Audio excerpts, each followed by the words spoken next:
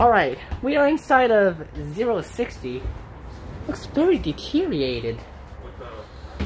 This is privately owned. Oh. It's so hot inside. Yeah, because it's all covered. Oh, jeez. Here, let's get a shot. My God. Alright. What a hoot. Oh man, this thing's starting to fall apart. It is. Look at that.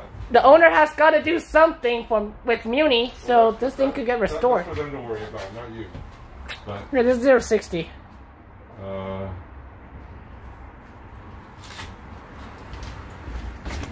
There's the inside of it. Yeah, let's go ahead and step out.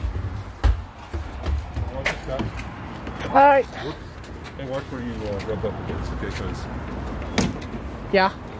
I didn't rub up against anything. CC1. Oh, what's this? Alright, this is a good distance. Historic fleet! There it is! Oh, I'm interested of getting an inside view of this. Mobile Command Center.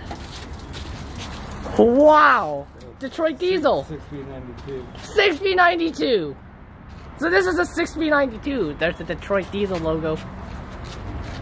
Oh, the CRT man might like this.